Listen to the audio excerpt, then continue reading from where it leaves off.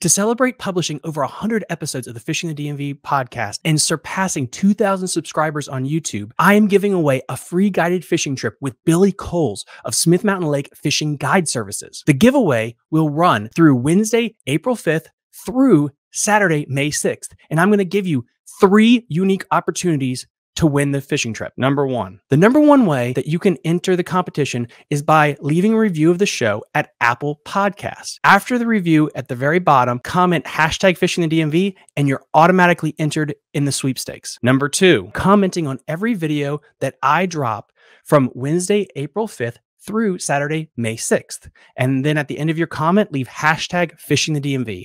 And then you're again entered to win the competition. Number three, the final way that you can enter a chance to win is by ordering online from Jake's Bait and Tackle. Every online order through them automatically enters you with a chance to win as long as you leave the hashtag fishing the DMV. The contest again runs through Wednesday, April 5th through Saturday, May 6th. Good luck. You're listening to Fishing the DMV with your hosts, Thomas Ahrens and Jared Mounts. Fishing the DMV is brought to you by Jake's Bait and Tackle, located in Winchester, Virginia. If that doesn't get you jacked up, I don't know what will.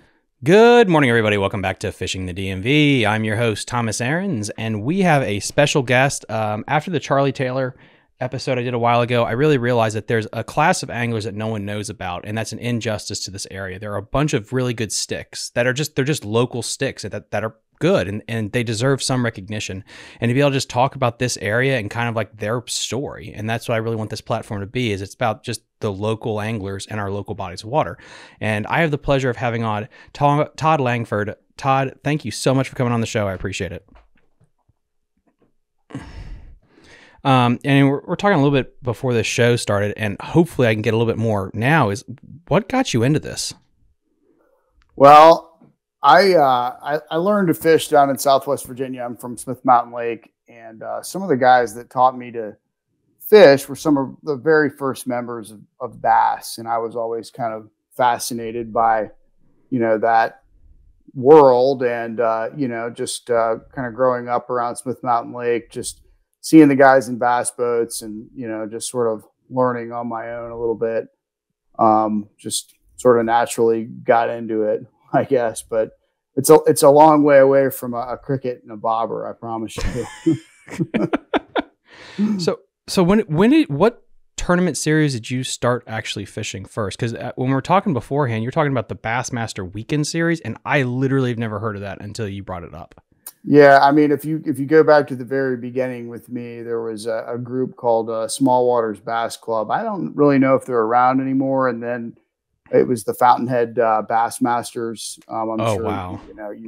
You've heard of those guys, and there's a bunch of us that kind of, I wouldn't say graduated from Fountainhead, but we just you get a big boat, and you have family. You don't really have time to fish 9,000 events anymore, and I just kind of focus on the bigger events at this point. How many events do you fish right now? I probably fish 30 a year, I would say. Damn. Something like that. That's actually, that's a lot. And then guys, just for a little quick recap of some stats, because I thought this was kind of cool, from the MLF or old FLW side of things, total events fished 58, top 10s, he's got 13, career wins 3, winnings is over $32,000. And then also you said like you've probably done a little bit better on just the local scene too. Yeah, well, I mean, success comes and goes. It's very competitive.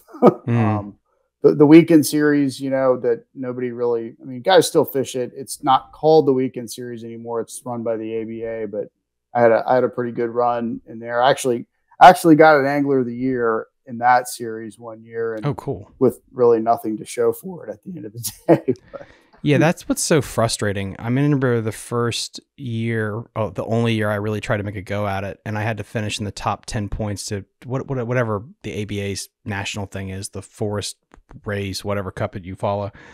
And then you go down to the regional, and then everyone's jackpotting the damn tournament. And that really, I don't know, that put a bad taste in my mouth for some of these regional things when like you have to fish all of your events.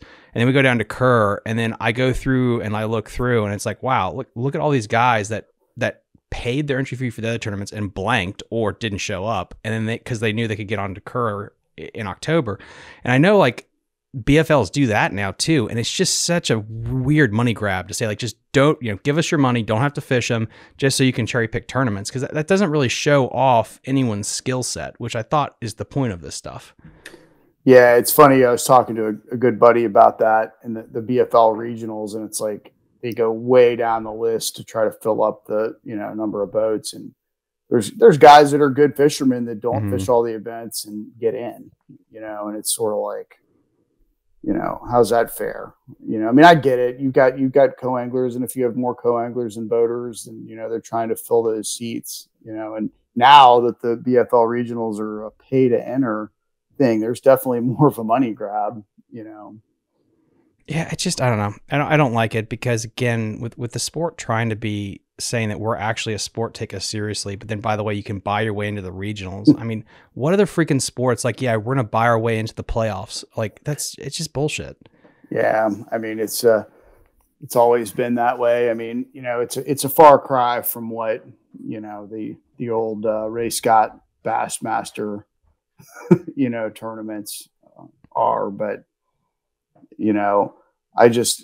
I've told one of my buddies who's a guide, I'm like, you just got to be better than the other guys. And, do the best with the opportunities you're given. But most of these tournaments, when I say I fish 30 tournaments a year, a lot of times, I'm just using those tournaments to practice for other events, keep your skills sharp, because eventually what I kind of feel like is you kind of, if you win an event, you kind of build up to that point. You find enough on the Potomac, you find enough at Anna or where Bugs or whatever to do well, in one of them. And you just got to make the most of your opportunities. Can you fish I like how you said that, like, use some tournaments to practice for others.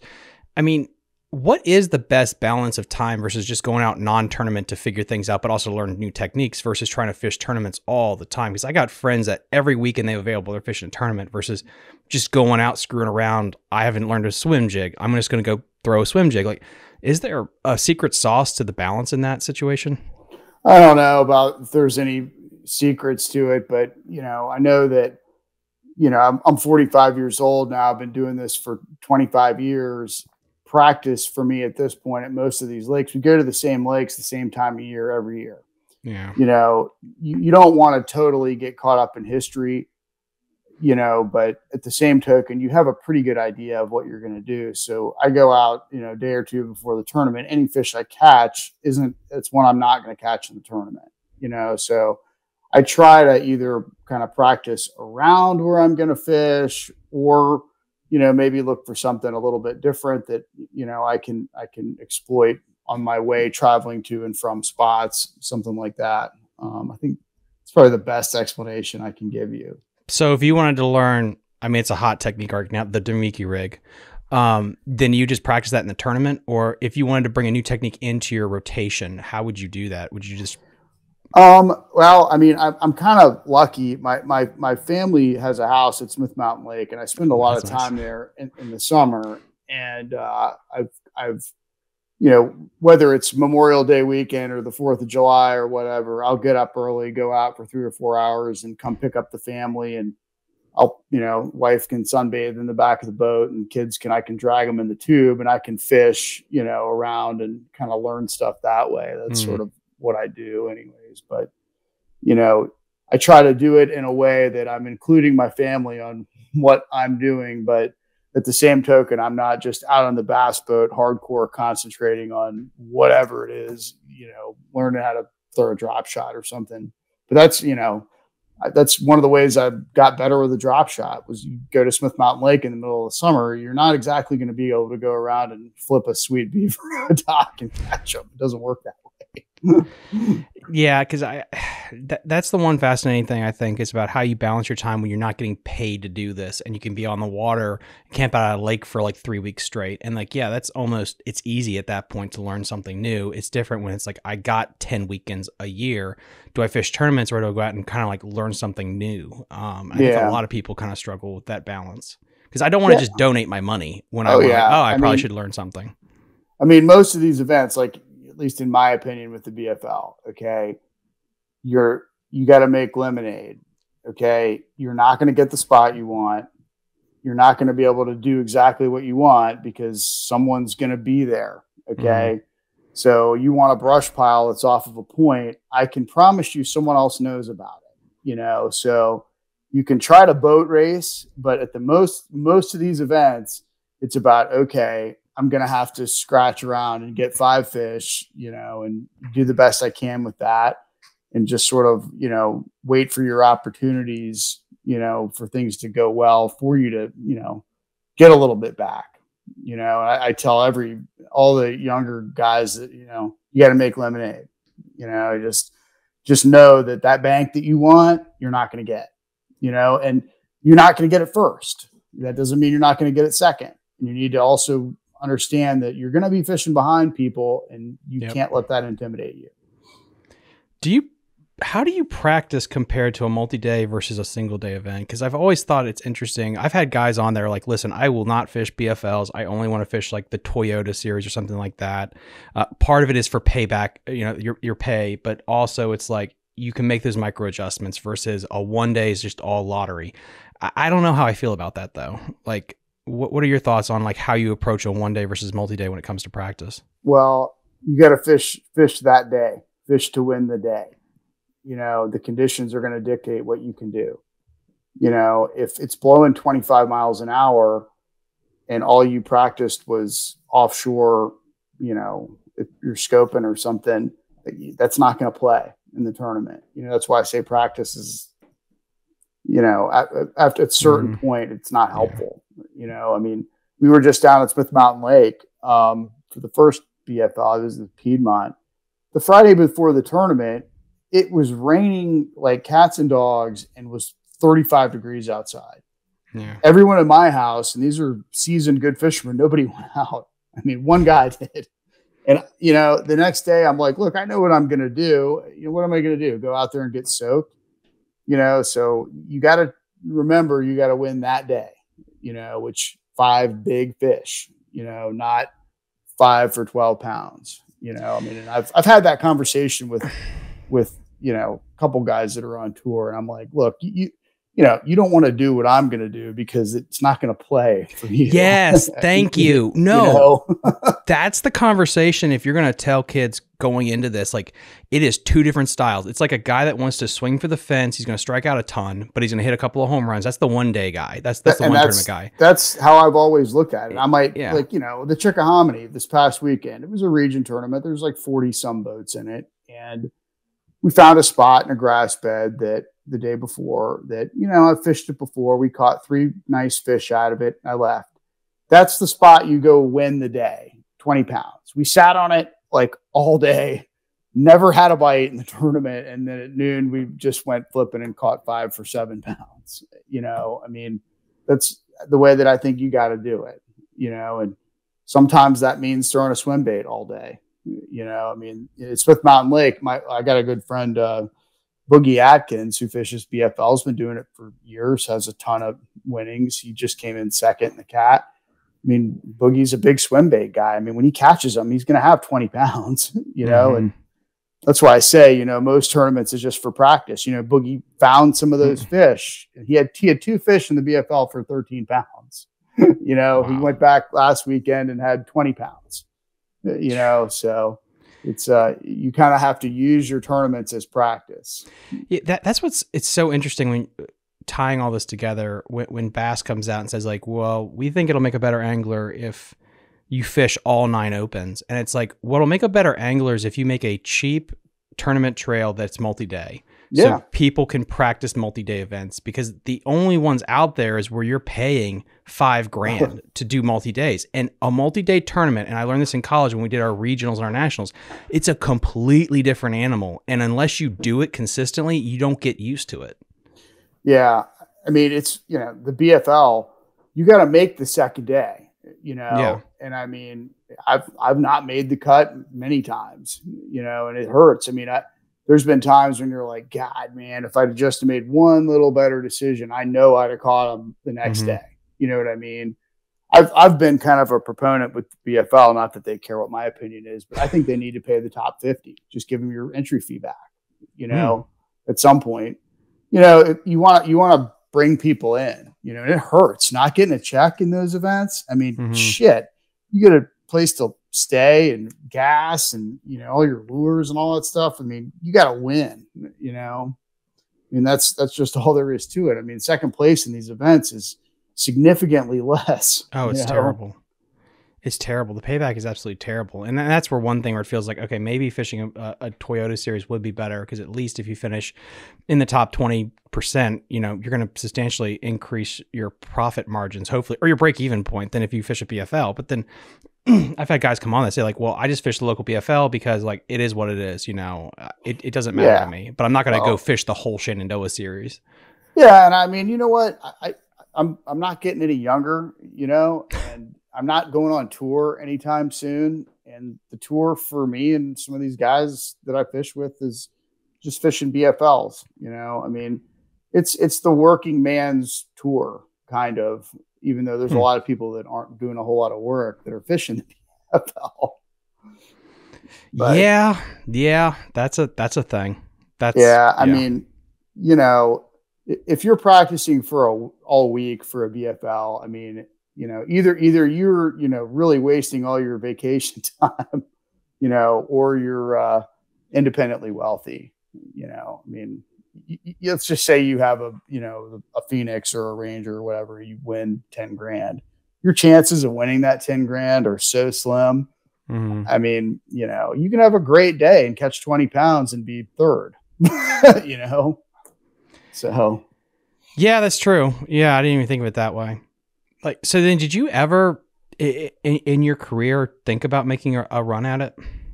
Yeah. And, it just didn't, 2007, the economy really crashed, and, you have to make life decisions. I'm lucky, I've had a good job for a long time. I work in real estate development, and, you gotta kind of earn your stripes, with that, which means you're going to be at your desk and you're going to be out in the field learning, and that unfortunately, cuts into your screwing around fishing time. There were some guys that we fished against that, decided that they were just going to keep on fishing, and not going to mention any names, but things didn't really work out for them, in the end. And, again, nothing against them, but, I had to make a decision. Guys like, Rob Greik is a good friend of mine. Rob is probably the best tournament fisherman in Northern Virginia. And you probably don't even know who he is. And that is why this channel exists, because people need to know about him. Yeah. He runs his own business. He does well, but the time that you need to go to wherever, Okeechobee, to be successful, you just, it's a selfish endeavor. And I think more than ever, it's becoming more of a younger man's kind of game. Why? Well, I think number one, you have a family, I mean, it's a selfish endeavor. It really is. I mean, some of these guys, I mean, God, they're on the water all week long. I mean, you're lonely, bored, running up and down 95 or wherever they're going. And, I don't know. I mean, it's a male dominated sport. There's not a lot of girls out there that are going to put up with that. I went through a divorce. I'm sure fishing had something to do with it, and, it's like I said, it's a very selfish endeavor, but you got to do your best. Yeah, you're right. I mean, is this a region example is like Texas, Florida? There are places where you can just be a regional stick, never go pro, and do okay. Is this area set up for that? Or are we just kind of that weird like limbo where if we're a little further north, maybe, or a little further south? I don't think it's quite to what goes on in Florida and Texas. I mean, that Texas tournament trail and like those big team events down in Florida, I mean, those are $10,000 minimum. There's been a few trails around here that have tried to emulate that. Like I fished the Elite 70. Elite 70, yeah. But even then, I think first place in the Elite 70 is like $6,000. And I mean, you can't live off that. I mean, God, shit, I've come in second 2 years in a row in the 2-day in the BFL on the river. And I mean, you want to talk about, of a Phoenix boat. You know, I mean, I've been inches away from a huge payday and just didn't, you know, for one reason or another, it just didn't happen. Mm-hmm. You know, I mean, look, if you won the Toyota on the river this September, sure, there's one guy that's going to win that event. You know, I mean, you know, I can sit here and name a million regional sticks that are great. Bobby Fincham, Doug Grubbs. I mean, those guys win a lot. You know, and I mean, I can tell you right now, nobody's retiring on those winnings. Those guys work full time. You know, that's what's most impressive thing in the world to me. You know, down at Smith Mountain Lake, I think, you know, Chad Green and Johnny Martin, I don't really know those guys that well, just friends of friends. They win a lot of money, you know, and they don't really fish BFLs. I mean, they just fish big team events. They win that Skeeter money, you know, so there might be a few guys that can, but for the most part, I would say no. Yeah, it's very interesting when you think of it that way. Yeah. Yeah, just sort of my opinion. I mean, everybody's got an opinion. No, because like it's founded because it's so weird. When I talk to high school kids a lot, and now that I have this platform and stuff, and Jake's Bait and Tackle, you know, they run a youth group and stuff, and they ask like, well, what do you got to do? And it's like, guys, learn a trade, go to school. Yeah, like this is not like baseball. And even if it was like a professional sport like that, it's still only the 1%ers and a little luck that allows you to do this. I mean, we were talking before we started here about like the amount of debt you have to go into is stupid. Yeah.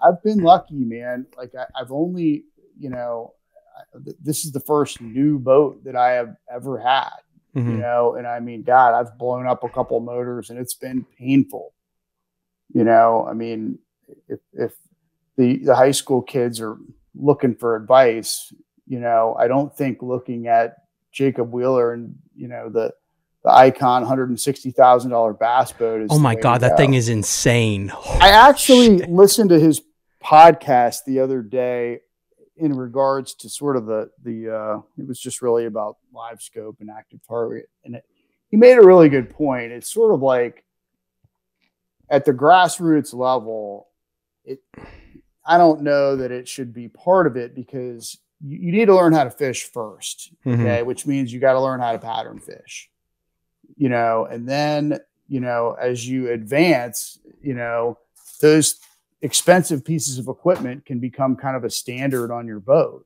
You know, it's just sort of like, we don't drive around in F1 Formula race cars, you know, it's not necessary. Yeah. You know, so I think it's super important that the kids that really want to pursue this. And I mean, you know, I don't deter anyone from doing it. You know, if that's what they want to do, then, you know, have at it, but understand that there's a massive financial commitment that goes along with this. No one's going to give you a boat. No one's going to give you a truck. No one's going to give you a place to live. So, you know, you really got to think about those things. And I would think that having some grassroots ability, like I say, to make lemonade would be a valuable asset on tour. No, that is interesting what Jacob Wheeler said about live scope and grassroots, because I do think that that's the biggest issue with it. I mean did you see that? I'm just curious if you. No.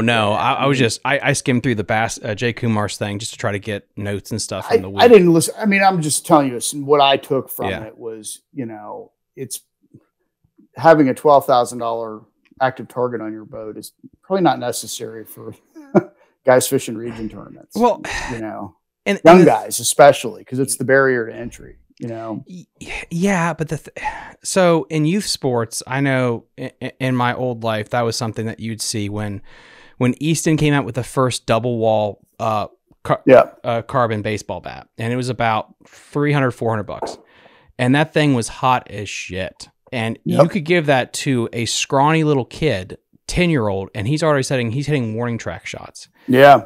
And you literally did have an advantage if you had that. You had a distinct advantage. It was there, it was available to you, and it did make you a little bit better. How much better? I can't quantify it, but you did have an advantage. Oh, well, that's, you know, if you put I agree. You know, if you put live scope on your boat and you're one of the first, those couple years ago, you had a hell of an advantage when Hummingbird and Lowrance didn't have it. Yeah. Absolutely. So, and I agree though, like what should have happened is people told the BFLs and these other things like, hey, listen, you're not allowed to have it. Crappie tournaments do that right now. You can have your live scope version and your non.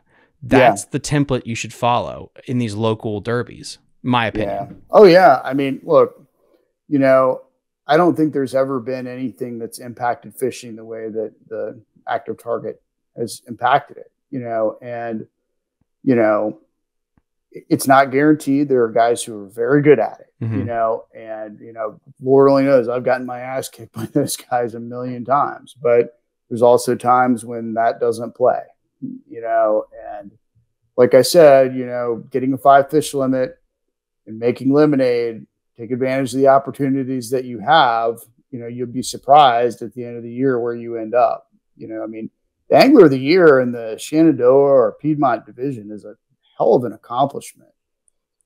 Chris Brummett, you know, he's a good friend of mine, you know, from down the Smith Mountain Lake area. I mean, what he's done is impressive. He's won 2 Angler of the Years out of the last 3, I think.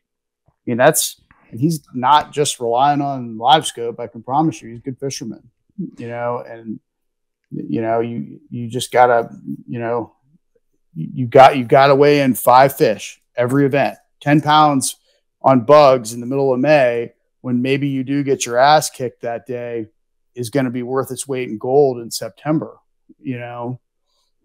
Shenandoah division has got to be, and I remember this my first year of the college thing, and we got to go down to the national championship, and you meet with like all these other people because they have this big meet and greet, and they ask you like how far you travel. And living near DC, I would tell them, it's like, oh crap, that's crazy. You know, the Alabama is like, we just 5 minutes for every tournament. Is the Shenandoah division one of the divisions that you do have to put some miles on your car? It has to be one of the top. Yeah, I mean, I'm lucky because I'm from Smith Mountain Lake, so my family's down there, so I got a place to stay for free, you know. But going to bugs, you know, I mean, I'm again lucky through 25 years of relationships. I've got some friends that live down there, and I mean, even then though, you don't want it. My brother lives in Richmond, right, like 30 minutes from Osborne, but the problem is, and he's got a house with plenty of room, it's just you don't want to go annoy the shit out of people, you know, staying at their houses, getting up at 3 a.m. Nobody kind of understands what you're doing. You know, you're definitely going to do some driving, you know, and like I've got 200,000 miles on my Tundra out there, and I have a brand new Tahoe that I share with my wife. And the only reason I got that was because I really don't want to make those long tows with that Tundra at this point, because we're just begging for something to happen, you know? Yeah, it creates an interesting angler when you come from this area, especially Northern Virginia, because the amount of commuting you have to do to hit everything, especially you know, down south. I don't know why they do it that way, but I don't know. Smarter powers than me. Yeah, you would. I think, I don't know. I mean, I don't know what the deal is, why we don't go a little bit further north. You know, some of the guys from this area have been fishing the Northeast division. Yeah. They go to the Upper Bay, and, you know, they go to like Oneida and places like that. I've considered doing that just because the fishing is just better, you know, at those places. You know, it's just more fun. Like, yeah, I agree, but they're even longer hauls. Oh yeah. You know? And I mean, by the time I give my wife a schedule of what I'm doing, and it's like, okay, this weekend, you know, is our anniversary. We're going to go to Ocean City for the weekend. You know, I fish while I'm up there, but you know, I can't, you know, we go to the beach, you know, and then, you know, after the end of October, I can promise you the bass boat's getting put away and does not get played with until, you know, until March. You know, that's just the way it works. But these are all the realities that I think that the high school and college fishermen don't really understand. Mm-hmm. Yeah, you have a wife and kids. She's not going to just put up with you, you know, one, unless you're just wealthy, not making any money. Two, being out in the water 24/7. I mean, it just doesn't work that way. You know? And I like what you said earlier about there's no point in practicing 7 days before the event. And it really does become about time on the water, an accumulation over time. So if you live at Smith, example, I guess would be, why would you be out there 7 days in a row before an event? You should have a cumulative understanding of the lake, and you just go out there and fish it. And that's, I think you're right. That's how you should approach these 1 day events. because over time you're going to know the Potomac, you're going to know Kerr, you're going to know these places, and trying to just kind of like fast track that or cram before the exam, that's not going to really do you much good. Yeah, I mean, like I said, there are some guys that are probably better at practicing than me. I just mentioning the guys from Smith Mountain Lake, those guys have spent an incomprehensible amount of time to find the fish that they've found and the techniques that they're using. And, I'm kind of surprised that those guys haven't had more bent rod kind of problems, that you deal with, locally. But, for a guy like me fishing a BFL, me going down and fishing half the lake, well, what's that going to do for me? You have 8 hours, and you need to make the best of what you find. And sometimes you do have to just say, F it. And I got to go to the other end of the lake because this ain't happening. It's happened plenty of times, but, I've been fortunate enough that, you catch 1 or 2 fish, again, make lemonade, and then take advantage of your opportunities. I keep saying that because that's just the way I see it, What do you think it's like though, fishing in the echo chamber of locally? Like I've always found that fascinating versus trying to fish more regional stuff. So, well, one of the problems you deal with, and I've been doing this for a long time. Drama. You have buddies get on a school of fish, and it's like, okay, I can't go down there and jump on top of them. I mean, and that's a problem. That's a big problem with the Potomac. These damn fish sit in some place all year. Yeah. It's incomprehensible, and it takes a lot of self-control, to kind of, not every tournament's going to get one off the same spot, but there have been 2 spots in the Potomac River over the last probably 5 years that I would say 90% of the tournaments have been won on. And I know where they are, and I have to use my self-control to not go there, and at the same token, when you earn that kind of respect from other fishermen, when you are in an event that isn't involving them, you can go fish that stuff, so it's sort of a give and take. And there is a lot of drama, it's easy to sit back and say, oh, well, everything's been found. No, not really. It doesn't really work that way. Expand on that. What do you mean by everything has been found, in the sense of like, you still think, like, I think you can have sneaky holes on a one-day local Absolutely. Event. I don't think, how do you have you can't have sneaky holes though if you're in the Bass Opens, the Toyota, the Bassmasters, because of the boat field and the multi-days. Like, I just don't see how that translates, or people think it translates, if that makes sense. When you're talking about, 200 boat event on a big body of water, there's going to be people that figure out a pattern. Okay. And they can run that pattern from all over the lake. Usually patterns, at least in my opinion, are sort of, depending on what area of the lake you're in, it can affect what fish are doing, but if going out on the Potomac and seeing 30 boats in a grass bed, there's a pretty good chance there's some fish there, and that's just sort of a weird thing about the Potomac. Florida's like that too. The fish are all in the monkey box, and that's where everybody's going to be, but at the same token, when your buddies win, let's just say in Aquia Creek, you shouldn't just go fish 20 yards away from them in the next event, because you're not helping anybody. Yeah, I see what you're saying. That's just sort of my opinion on it, and my buddy Tommy Harden is a guide on the river, and I mean he follows the fish around all the time. Tommy does well guiding, out there. It's funny, he does a lot of snakehead trips. Interestingly enough, I mean, people are into that. Sort of the non-endemic people are into that, But at the same token, I think Tommy's paranoid that people are watching him. They know he's guiding. He's posting stuff on social media. I've told him a million times, listen, man, you gotta kind of rise above it. People are going to bent rod you. It's just what's going to happen. They know who you are. but at the same token, you got to be better than them on Saturday. If you're in a tournament, you got to be better. Jacob Wheeler talked about that too. It was whenever he won at Chickamauga, and it was that Toyota Invitation to Tackle Warehouse Invitational Series, whatever the hell it was called back then. But he said, like, this was my home lake. He had to have a camouflage boat in practice, and the way he was talking was absolutely insane about, like, so if I go to this spot day one, that'll be burnt because people will see me. So then this is where I have to go the next day, and just like how he understood how to deal with social media and boat pressures and people. That was so fascinating just to listening to him walk through this in his head. And I feel like the problem with a lot of local anglers is they think like, well, this is the secret spot. And if somebody finds out about this, like, I'm completely screwed. And they don't, I think, have a mastery of the lake to know, like, okay, well, if they're here, this is going to move the fish here. And then this is my next, chessboard move. And I feel like that holds a lot of anglers back. Oh yeah. Well, the Potomac is a spot fishery. Oh yeah. Yeah.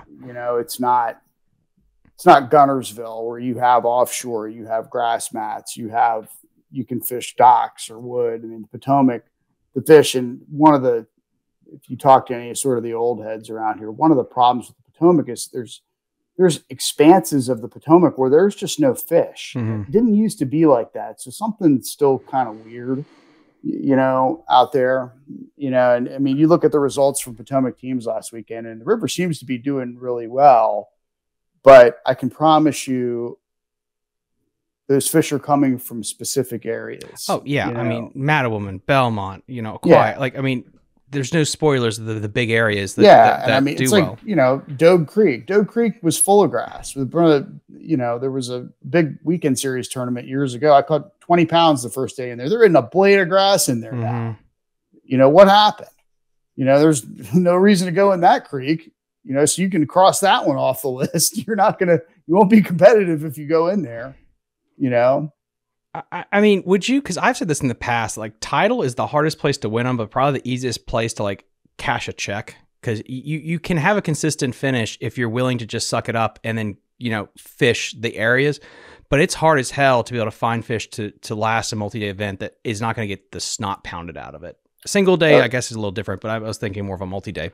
Oh yeah. I mean, I think Brian Schmidt's record on the Potomac is unprecedented. Mm-hmm. I mean, he won.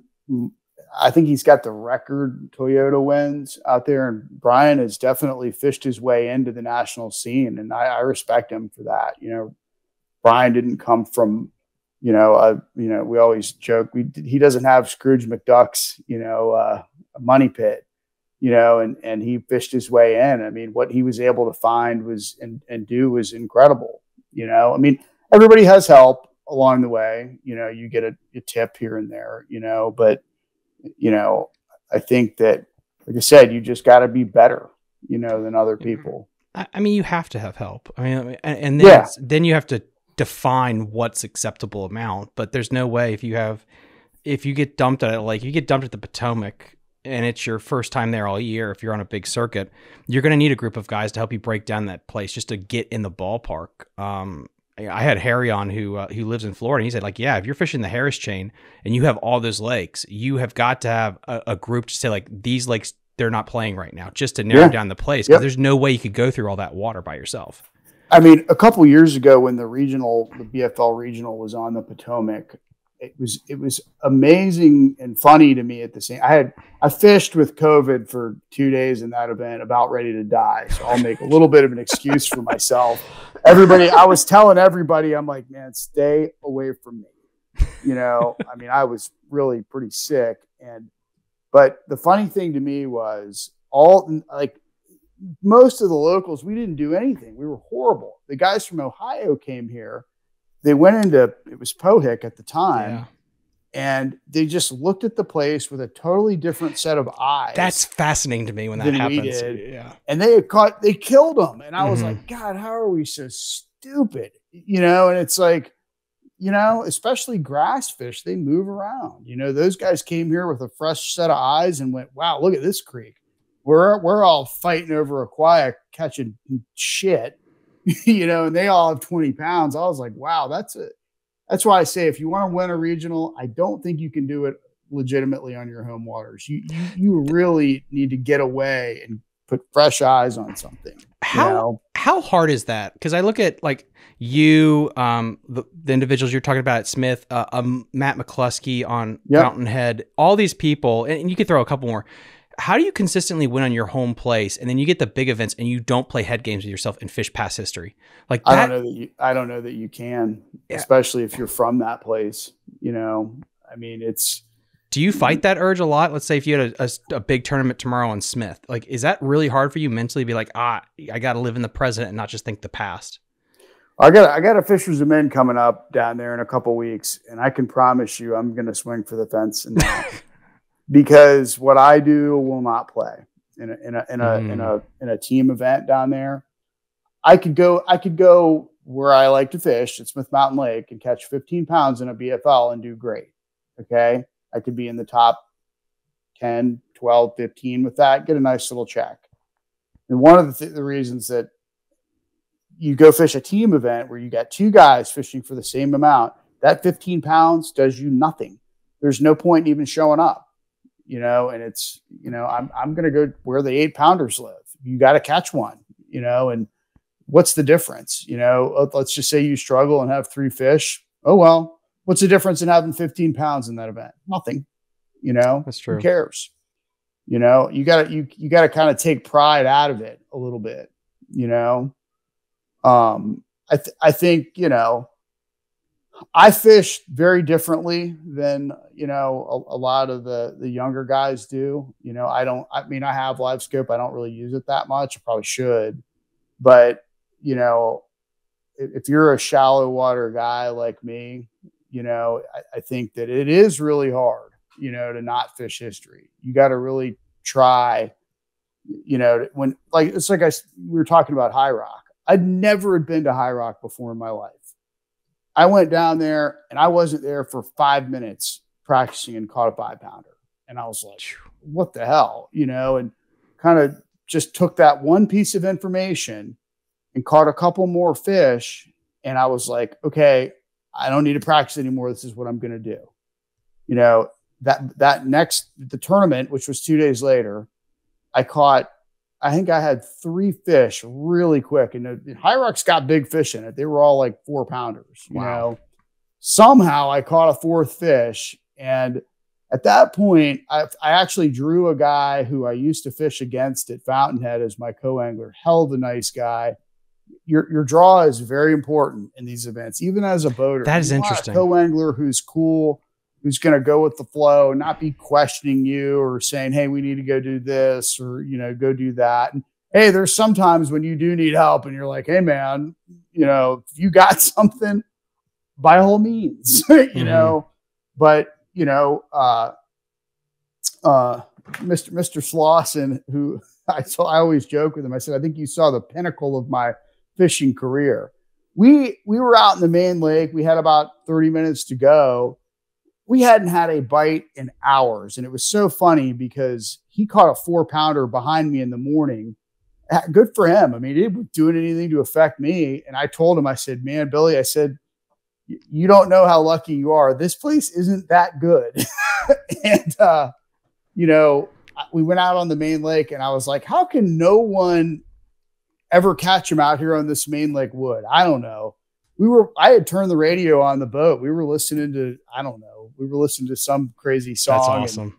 Here comes a boat from down there with all these Hooters girls. And they're waving to us, you know, and I'm just sitting there kind of, this is a true story. And I'm just sitting there laughing. And I literally had flipped my jig into this tree, just giant laydown. If you've ever been to High Rock before, there's just trees out in the middle of the lake. Okay. And I flipped it over there and I just was like, why am I'm like stuck. And I went, oh my God, I'm not stuck. And I set the hook, right? And the music's blaring and Billy's sort of, you know, kind of like looking around, you know, and I'm like, first thing I was like, there's a lot of catfish in that lake. And I was like, oh, fucking catfish. I know it. And I sit there and this 6-pounder just jumps in the water right next to the boat. And I went, jeez. Holy shit, get the net. And he netted him. And I literally was like, what a friggin' miracle. I mean, I pretty much quit fishing. I was like, dude, I don't know what to tell you. I'm out of ideas, you know, and they're not biting. So, you know, I had just enough, you know, to catch a few fish in the tournament and got very lucky and caught a 6-pounder right at the end of the day. That's awesome. How you win. I mean, when it's your time too. Yeah. I mean, you know, I'm blessed to have a little bit of skill, and I got really lucky with that one. How important is your draw on a one-day event to be able to have success? Super important. You know, I mean, it's, you know, it goes both ways. You know, as a co-angler, you need a boater that, you know, is, you know, around some fish. You know, it's up to you to catch them. You know, my co-anglers do well. My last 2 co-anglers have won the 2-day on the Potomac. Wow. You know, I've had plenty of big checks taken out of the back of my boat, you know, and I you know, as long as you're not casting on top of me, you know, or doing something to drive me crazy, I'm all for it, man. I'm happy for you. You know, Wes Dacey, the guy that won with me last year on the Potomac, he had a Magic Rico. That's all I can say. They thought mine was horrible. And he had like 15 pounds, and I think I had a limit for like 7 pounds or something. Oh my God. And, but you know, it's the same thing, you know, once he had, I said, dude, I mean, he knew he'd won, and I'm like, look, man, I got to change it up here a little bit. And with about an hour to go, I mean, he really laid off. I mean, and he caught all of his fish on the Rico. It was quite amazing. I mean, I was like, dude, what the, you know?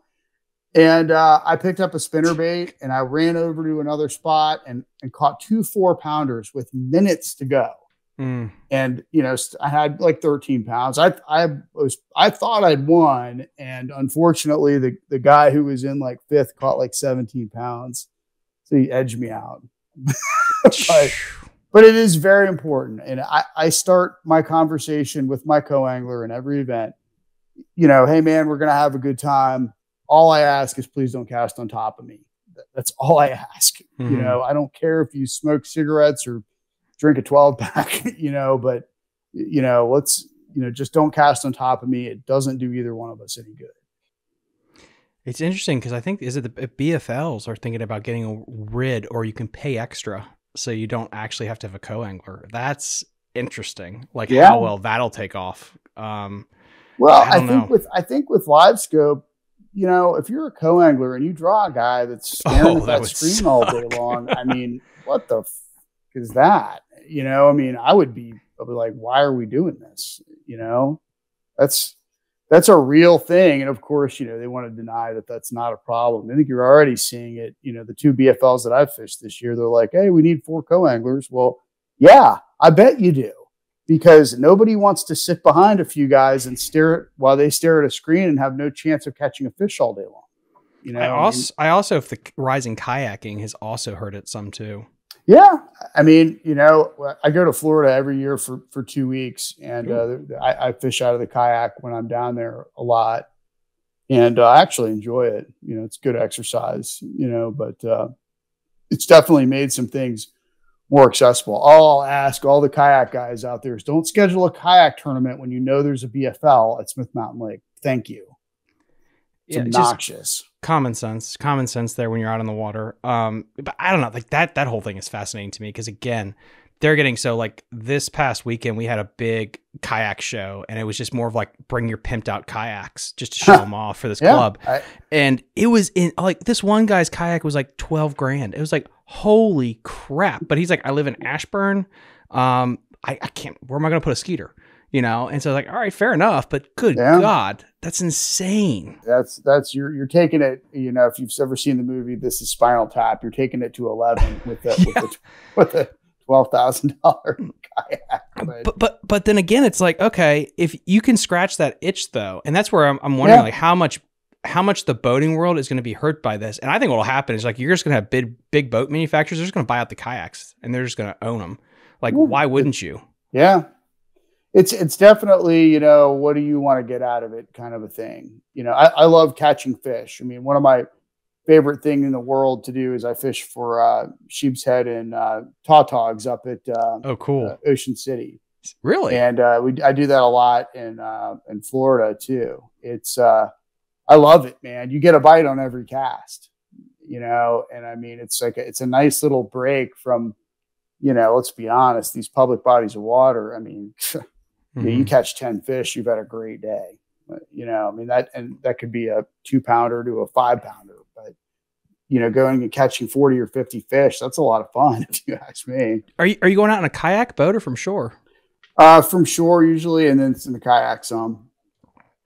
That is something I want to, once I save up and I actually get a Torpedo or something, I want to actually go out and do some more saltwater stuff from a kayak, because that just looks like so much freaking fun to get out there and do that. Oh my God, man. The sheep's head fishing, I've tried to get some of my bass buddies into it. You don't understand how awesome it is. I love it.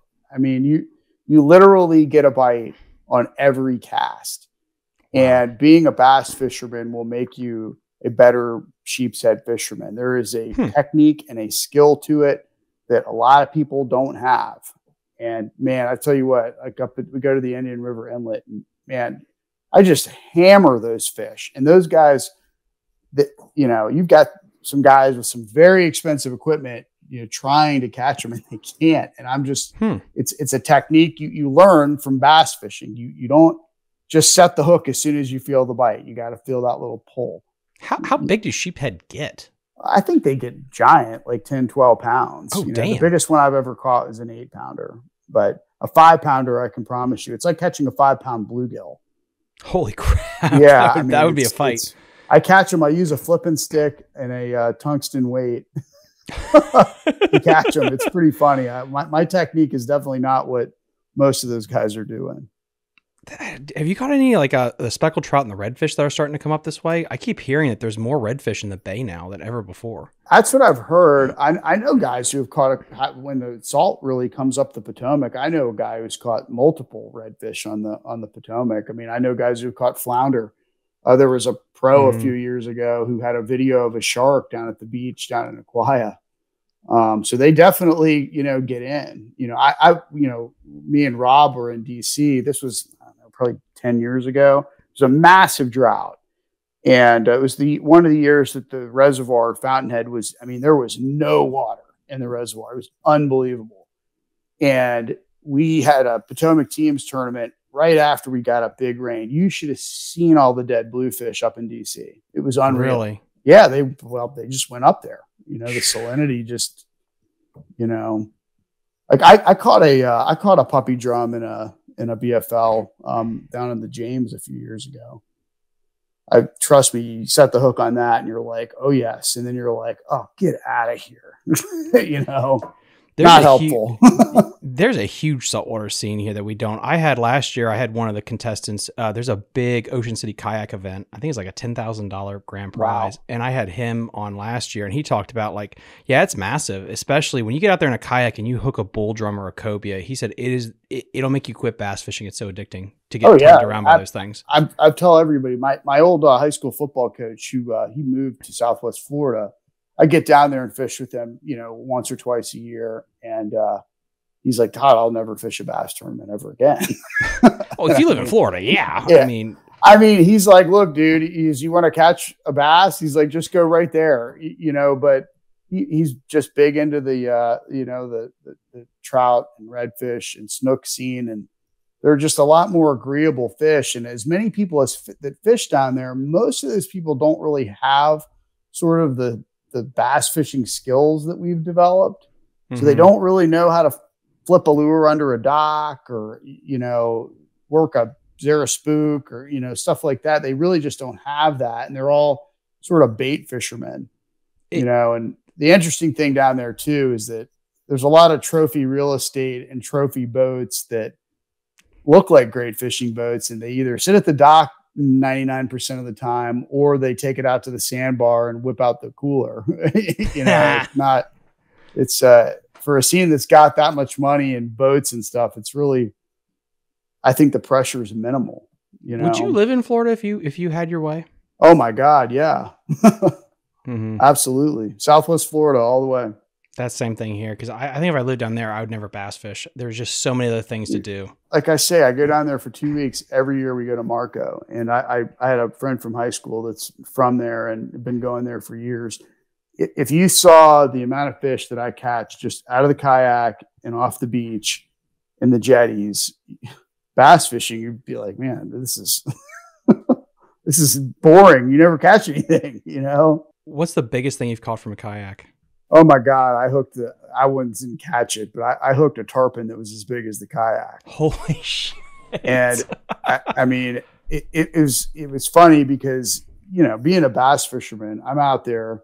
My wife usually comes with me. I always say she's my trolling motor. But we were catching like trout and ladyfish. It's this one point. I've never seen another boat on this point. It's a place called Roberts Bay. Every home on this bay is probably $8 to $10 million. Okay. Every boat at the dock has 6 giant outboards and is probably $1 million for these boats. I've never seen anyone out there fishing it. All the years I've been going down there. So I go out on this point and like, you can catch these ladyfish and trout that are like, you know, 3-4 pounders, you know?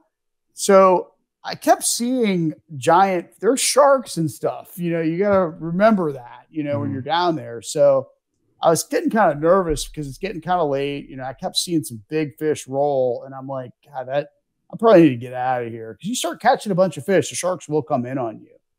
And, I don't know if I was reeling in a ladyfish or what. And all of a sudden, right by the boat, I mean, this fish, my rod, I can't even explain to you what it bent all the guides on my rod, you know, to the left. It jumped and I was like, oh my God. Yeah, I had like 30-pound braid. And I'm like, well, maybe I can catch this fish. You know, if I can just let him pull me around, it's a maybe. And he finally just straightened the hook. You know, it was on a little swim bait. Oh my God, that's so much fun. But I mean, I can't tell you how many fish we catch. My wife just laughs at me. You know, I'm always like, go over there, you know. Oh my God, that sounds like so much fun to land something like that from a kayak. Yeah, but you know, that's just sort of my joy of fishing. And I love bass fishing too. It's just, you know, we all have to work. We have real jobs. You know, it's a great distraction from the weekly grind of what you really have to do. You know? Yeah, and that's why I've kind of gotten like turned off from tournament fishing in general and just doing other things. I'm trying to pick up fly fishing a little bit, trying to explore some new places because it's just, I don't know, it's not there as much. And plus it's just like, unless you want to like go at it hard, I don't know. There's just so many other things you can do in the fishing world that people really do. You get so tunnel vision to bass and you don't realize there's so much other stuff out there. Man, when I go to Smith Mountain Lake in the summers, I striper fish a lot. Oh, really? That's especially with the live scope. I mean, the stripers have no hope when it comes to live scope. I mean, you know, bass are so temperamental, you know. I mean, I'm sure some of the great, you know, live scope guys will tell you otherwise, but you know, the stripers, oh my God, you know, you drop a Demiki rig's a famous, the new word for fluke on a jig head. Yeah. You know, pretty much. I mean, they don't always bite it, but in the summertime when their metabolisms are high, oh my God, you got to be careful too. Cause there's big ones and you catch them, you really can't release them. They'll die, you know? So we'll go out in the morning and catch a limit, you know, which is 2 fish per person, you know, eat them for dinner. You know, we do that a lot, but you know, my experiences with the bass that time of year is like, you'll find a school, you can catch a couple and then you bust the school up and then, you know, they're kind of gone or you got to wait for them to regroup, you know, but God, that would be fun. But yeah, I mean, it was funny. I was trying to prove a point to my wife with a school of bass we found. She was sunbathing, you know, and I found a big school of fish on a point. And I threw over there and I caught like 6. And then the whole school just disappears, you know, and I'm like, just wait, you know, we like an hour, we kind of go down the bank, come back like an hour later, there they are again. You know, I'm like, yeah, just throw your shaky at her. She didn't really like to fish, but you know, then it's fun. You know, they were like 2.5 pounders. They weren't big ones, but you know, there's some guys like, you know, that's my biggest thing is like when it comes to bass, like I know that, you know, McCluskey, you know, he can look at the thing and tell you, well, that's a 5-pounder. I'm like, well, I don't know. You know, it is still impressive to me because it looks like an LSD trip to me. And yeah, it's just like the people that can, you know, being down on the Chick last weekend and struggling, I went kind of out on the ledge and was like, man, there's a lot of fish out here. they'll come over and look at your jerk bait. And you're kind of like, it could be a striper. I don't know. Yeah. But the stripers move a little differently, at least what I've kind of learned. They're faster and they look bigger. The bass are a little bit more stationary, but yeah, it's still fun when you get into those though. Like, do you think Smith Mountain Lake is going to give up like a state record smallmouth or something like that? I mean, with the bluebacks in there, it could. Absolutely. The bluebacks have completely changed all these places. They really have.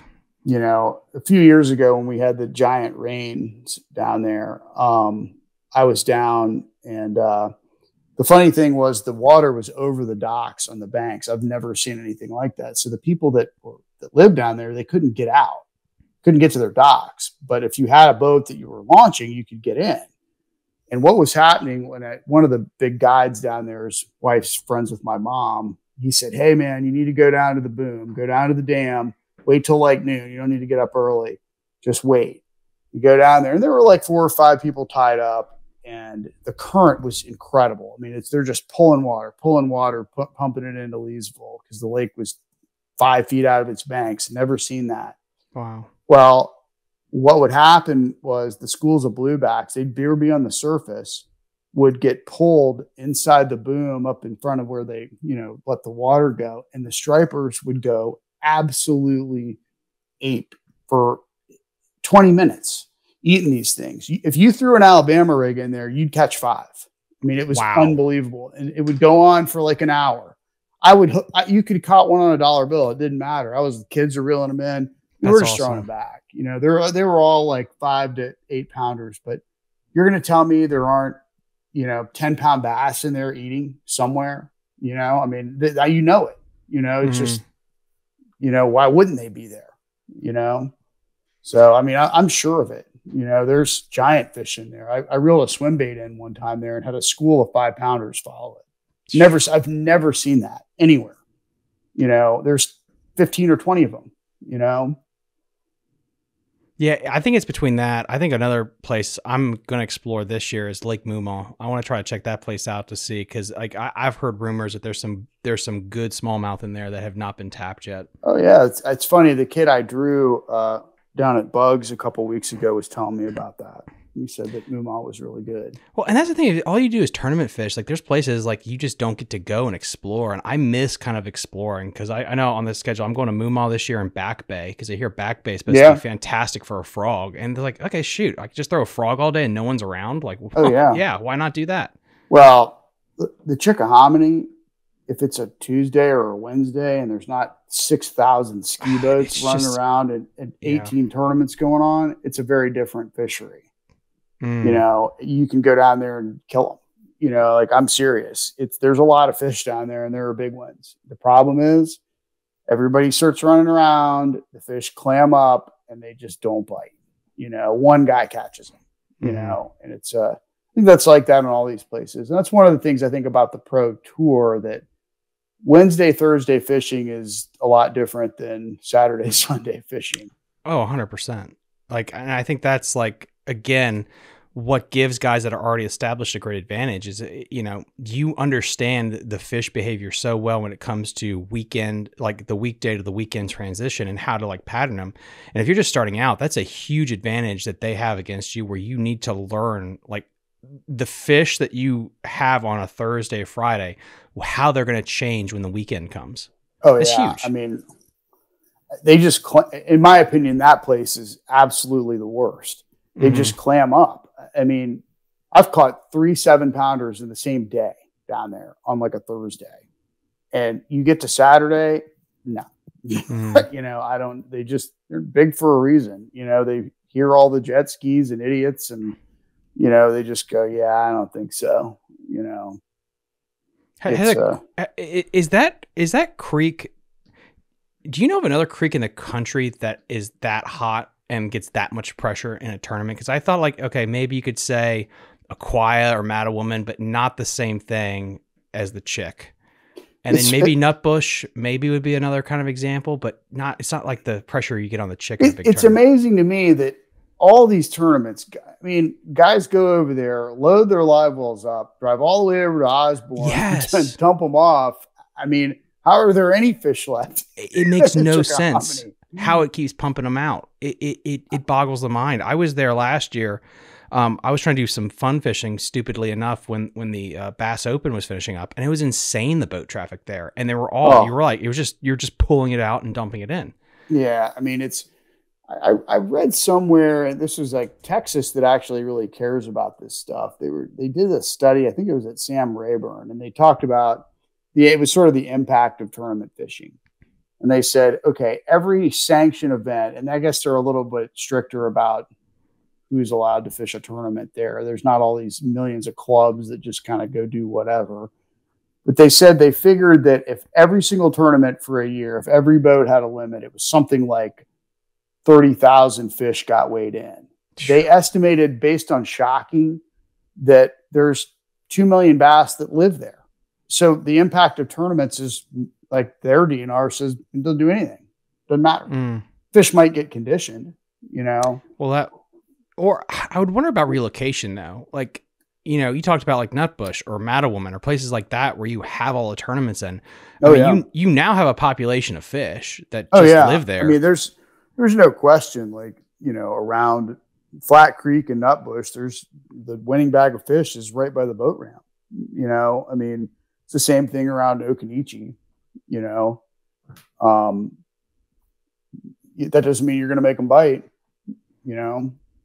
That's just all there is to it. You know, I think there's a lot of fish that probably see your lures that are going, nope, you know. Unless you're one of these Japanese anglers. Yeah. That's a whole, you know, somebody always figures them out, you know. I mean, that's why I say, you know, I was talking to one of my good friends, Jason Houchins, you know, down at Bugs Island, and he's a big stick down there. And he, you know, I said, what do you think? 45 pounds. And he said, man, that's going to be tough. You know, you know, I think that one or two guys will be able to figure it out, but you know, it's going to be like an 18, a 12, and a 13. You know what I mean? Why did they do it? That's what, I don't know why. It just seems so random. They've gone to the James River for the past 200 years. Like, why is it this year? They used to go to Bugs all the time. You know? Yeah, I mean, but why now? You know what I mean? I don't know. What politics happened? Yeah, I think Chamber of Commerce, from what I understand, they pay them. Like, they get fees. Like, I know that Bedford County Chamber of Commerce, when they had the Elite Series there, they were paying them to come. You know, like they were getting a big fee. Like Bassmaster was getting paid to go there, you know, and I think there's sort of a regime change, and everybody said, well, we're not paying these goofballs $100,000 to come here. The economic impact isn't that great, you know. That will be interesting to see if, as we get into this recession, how that's going to change. Where does that mean Bass is just going to go to the same like 7 stops every year if no one else is going to pay them? Because from a competition standpoint, I'm sorry, like I just don't want to see you guys on the same lakes at the same time of year every single freaking year. Could we please adjust a little bit? It's so boring. I mean, you know, how like we have problems with that. Like the federation that I fish, it's like, guys, let's go to the Rappahannock. You know, let's do something different. It's one of the reasons why I don't fish Fountainhead anymore. I got to the point where I felt like I'd seen it all. You know, and it's like, you're doing this every 2 weeks. It's sort of like my brain needs to be stimulated a little bit more. It will get boring. Like if you fish the same place over and over again, but then from a professional standpoint, it's like on two sides. One, I think it's not as much fun to watch. The second is you keep giving an advantage to the people that have been there versus the new guys that are up and coming. It's like, well, how are you going to beat a guy that's been to Hartwell, you know, the first weekend of March the past 30 years? Like he has an advantage built in than the guy coming up. You got to mix it up a little bit. Yeah. I mean, it's sort of like the Knoxville Classic. You know, I mean, I don't think that fishery's all that great, you know, and I would rather see the guys catching big fish. You know, I'd rather see it at Gunnersville, you know, or Gunnersville's just an example of a place, you know. You can see Clark's Hill. Yeah. I mean, at least MLF did that right, where they at least went to someplace new. I mean, with all of their issues, like those couple of lakes in the Carolinas, never literally heard of them until they went there. Cool. Yeah. Falls, Jordan. I mean, the guy I fished at Smith Mountain Lake a lot with was just down at Falls, and he was like, he actually during the BFL, he was like, man, I'm going to get the hell away from this lake. And he went down to Falls and nobody was there. He's like, oh my God, I killed him. That's I'm awesome. like, yeah, smart. Yeah, because if you just got dropped here and you got to look at this, you'd think there's only 6 lakes in the country because it's always the same 6 lakes. And I don't know. Well, I mean, that's like, you know, my buddies go up to New York to smallmouth fish every year for like a week. And I just, my problem is that with all the weekend fishing that I do, I have a family vacation, you know, I have, you know, time together that I can't sacrifice that time to go up to New York to smallmouth fish. And I mean, as cool as that is, you know, that's a fantasy world for what I think fishing in some of these tougher places make you a better fisherman. You know, I mean, going and catching 5 fish at Bugs Island in a BFL is not easy, you know, and you better be sharp to do it because you're not going to get that many opportunities. Well, and that's what I miss. That's what I miss about the Old Forest World Cup when you had a place in July or August. Like that was fun to watch those guys grind. Or when the bass had the COVID year and they had to go to the same places, but it was in September, October. Yeah, and it's like that was cool. Oh yeah, I mean it's, you know, I think the grinded out events have probably changed just simply because of, you know, live scope has really opened up. It's like Bugs Island, you know, you get down there in September, like we got another 2-day coming up. And oh my God, man, whew, you know, I'm a shallow water guy. It's a nail biter every time. You know, I mean, I'm not catching 30, I promise you. You know, I mean, it's that's where I think some of the old heads get really grouchy because it's sort of like they're using this new technology. It's like, well, you know, they have to appeal to a younger group, you know, and those places are so effing awful that time of year. Good luck. The fish are suspended. They're beat up. They've seen every lure that there is. You know, going, I can promise you, going and dragging a Carolina rig, you know, especially without electronics, good luck. You know, you might catch a couple, you know, but it's definitely, it's fun too. You know, I kind of like not knowing, you know, I go out and just kind of give it hell for a day and, you know, it's good. I think it's good exercise. You know, you're pulling the trolling motor up, you're running around, you're, you know, I'm sweating by the end of the day, man. I mean, I'm working hard, you know, and I think that, you know, some of these guys, you know, it's not the Potomac, you know, where you're going to go to a grass bed and sit there all day long and never fire your motor up again. I mean, you gotta be on it, you know. It's boring. It's so boring. I don't know. I get giddy when I get to go to like a new lake because that way of fishing is just so monotonous and dumb after a while. I don't know how people do it every weekend, go fish the Potomac. Just like, I don't care if you're good at it or not. Just like the boredom of it. Trust me. You know, like my team partner is a guide on that river. And Tommy, you know, has to have places to go for clients to catch a fish. Okay. And then there's, okay, you want to win the tournament, we got to go to this spot, you know, and I'll never forget one last year where we were really struggling in this one creek, but there were big ones in there. We had 4 really nice fish. It had been hours since we had caught a fish.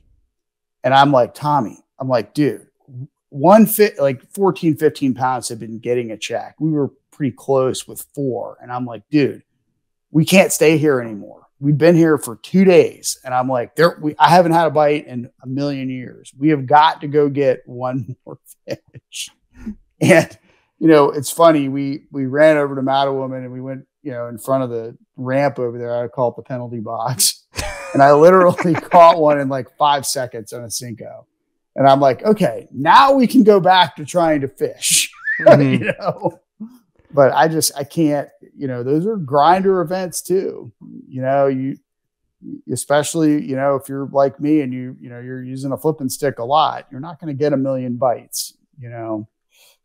Does he guide full time or is that a part-time thing? And then he has another job too. He guides full time. He guides full time now. Yep. All right. Yeah. I gotta have to get him on the show too then. Yeah. I'll try. I'm going to see him in a couple of weeks. I'll try to convince him. How did you two meet? Tommy used to work at well, it was Galleons, and then it became Dick's Sporting Goods. And, just got to know him over the years. Tommy's a good guy. He's pretty soft spoken though. He doesn't talk a lot. So I think it might be tough, And then, did you ever think about guiding ever? If I wouldn't want to do it for bass fishing, I would definitely consider it for saltwater fishing. That would be fun. Yeah. I mean, there's a lot of guys that are very successful. I've got some friends at the Outer Banks and Southwest Florida that do well. I mean, the vacation time of year down there, those guys are killing it. They make good money, but it's like anything that has to be your job, and, I think anything that becomes your job becomes not as fun, I have fun bass fishing, but it's work, it's hard work. You have to enjoy teaching people and watching other people catch fish. Like, absolutely. With all the guides I have on here every month to talk about the places, the one through line is like, I enjoy watching a person catch their first PR, whatever it is. And like, cause you're not the center of the attention necessarily when you're guiding day in and day out. And that's hard to have that personality. Yeah. And I mean, the guides work hard to find these fish, and Tommy is out in all sorts of conditions to find the fish. That doesn't guarantee success, especially at a tournament level, but you have to appreciate the hard work. And I give him a lot of credit for that. And, as having a team tournament partner, we really fish the Potomac together. I'm not going to sit here and take credit for that. I mean, shit, he knows where to go. That's 90% of it, and, I'll be the first one to say, I've thanked him in, BFLs. I mean, Tommy and I team fish together. There's no rule being broken, that just happens to be what he does, and, some of that success is definitely from, knowing where to go, but we've helped each other a lot too, so there's definitely, Charlie, you had Charlie Taylor on. I actually used to work for Charlie Taylor when he worked at Sports Authority like a million years ago. Yeah. Charlie will tell you, just 90% of it is just knowing where to go, It is. And it's just, I don't know. There's always going to be drama about that stuff, but as long as you're not breaking rules and things like that, because again, like, I mean, if you're paying for information, it's a rule, but sorry, I've fished Potomac teams with Tommy for 20 years, that just happens to be his occupation. The thing is, though, you understand most of what he's taking people on crappie trips. He's doing snakehead fishing. He's also bass fishing. He kind of mixes in these things. I mean, shit, the snakehead thing is probably more secretive than a bass spot, I would reckon. Trying to get a guy to come on and talk about the snakehead stuff, holy crap. It's like trying to get, oh yeah, they are super secret. Tommy and I, we went into Chickamuck, and I caught 7 snakeheads last year, and I was like, I was like, dude, this isn't a guide trip for snakeheads. Oh, dude, like, yeah, I had one guy possibly to come on the show, and he said, like, I can't even tell you, like, the Potomac River is a place you can catch them. It is so super secret, these places, because, everyone wants to go in there and eat them. And so to catch a dragon is what they call them, which is a big one. It's getting harder in these areas, but everyone wants to know how to catch them, but no one is willing to say, like they exist. It's so weird how protective snakehead anglers are of those things. Yeah, it's, the 7 that I caught that day were kind of small ones, 2-3 pounders. But, God, I caught one on a Cinco last year. It was probably 12 pounds. Dude, that's nice. I mean, I don't, I just throw them back. I mean, there's so many of them. I mean, what are you going to do? I think there's still a lot of them out there. There really is. I don't know. People are complaining, but that's a whole nother topic for another day. Yeah. I mean, like I said, I caught 7. I mean, there's plenty of snakeheads. I promise you. There's nothing more annoying than catching them punching mats too. I'll tell you that. Immediately. As soon as you flip it in there, they're on it. And it's like, catching a 4. I've caught several blue catfish in mats too recently, which is even more annoying. Those things are more of a problem than snakeheads. Yeah, like that's. I mean, I think it's a multiple things. I think it's why the vegetation is not growing there. That's the more important thing versus snakehead or blues. Is like, why are we losing so much subaquatic vegetation in places? Like, yeah. Like you get around. I caught 7 blue catfish in a row off of a dock up in DC last year. 7 in a row, and I probably could have caught 50. Wow! Every time I threw my jig under the dock, you could feel them kind of batting it around. It was unbelievable. We just had it's so funny because we just had Cat Daddy on, who's one of the only catfish charters actually. I know who he is. Yeah, and it's interesting to hear. Just I want to get like their take on things, and one thing is he just thinks it's the commercial fishing is the number one worst thing, actually, for the river. Period. End of story. Well, yeah, I mean that's a political conversation because we've got video pictures of what they're doing, and it's. Nobody seems to care or want to do anything about it. So, I have a call into the Chesapeake Bay Association to hopefully find a person to come on the show and talk about that, because I've had enough people come on and say like, I need to talk about the commercial fishing issue, and it's a big problem. Well, I mean, it's no secret, that, it's like the Menhaden, I mean, sharks don't have food to eat, so they are now on the beaches all over the place. Mm-hmm. I mean, I mean, I don't know. It's from what I've heard, a lot of it is these cat food companies, that are catching menhaden and bait fish, shad, whatever. And that's a big ingredient in cat food. So that's what I've heard. Yeah, but I mean, the shark thing is also that we just haven't been culling the shark population like we used to. And I don't care about all this bullshit. We're not killing 1 trillion sharks per year because I'm not good at math. But if you killed 1 trillion sharks a year, there would be no sharks left. It's that there's more of them. Yeah, it's funny to me. Like we go to the beach, like, and I have one of those big Hatteras heaver rods. You will catch a shark, I promise you. Doing that off the beach down in the Outer Banks, throw a fish head or something out there. There's a lot of them, and it's kind of scary to me because when you have a kid or something that's right in the surf, where I go as far down on the Hatteras Point as you can go, and there's a couple, I call them, they're just sort of, I guess they call them sloughs or whatever. They're deep spots right off the. Oh my God, man! I've seen some big ones like right on the friggin' beach. And I don't know if they're bull sharks or what, but man, it's never saw that. And I kind of grew up surfing down there, believe it or not, and never saw them. Oh, now they're all over the place. The one time I decided to tried surfing down in Florida, and I got my board bumped, and I came back in. I'm like, I'm not doing this again. It's the eeriest feeling to see a 6-footer just bump your board and swim under it. I'm like, fuck no. We're done. I mean, if you're familiar with the Outer Banks, the Bonner Bridge, which is the Oregon Inlet Bridge that goes across, I'll never forget one morning I was down there, and like you used to be able to climb down these in between the abutments, and you could get down there, and that's where I cut my teeth sheep's head fishing. And I was down there, and the tide was right up at the edge of the thing, and I mean, like an 8 or 10 foot shark literally swam right by me. Oh, and you look out on that flat, and there are guys out there wade fishing and water that's murky, to be honest with you. And I'm just, hell no. Oh my God. I'm like, no way. No. At least in like Southwest Florida, like it's crystal clear. If you could see one coming, like out there, no way. No, oh God, no. A funny story is a guy I used to fish a lot with. We took my Ranger out in Albemarle Sound out there.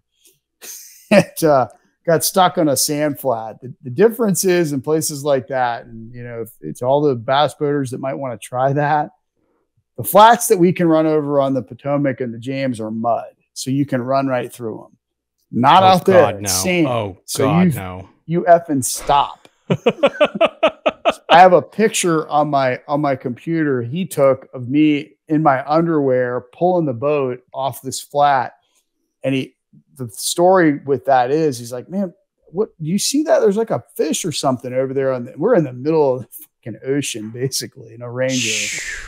and I'll turn around. I'm like, oh my God, that's a shark. And it's a big one. You know, here we are in a Ranger 518 stuck on a sand flat in the mouth of the Oregon Inlet. Like, not something you're going to see every day. Oh God, no, hell no. I'll never take my bass boat out there again, but it was, I've done it a few times. Oh dude. Todd, I mean, again, I know we're running up on it here. I appreciate your time, man. It's been fun. No, thank you so much for coming on the show tonight. Is there anything that you want to pump? Any sponsors, anything like that?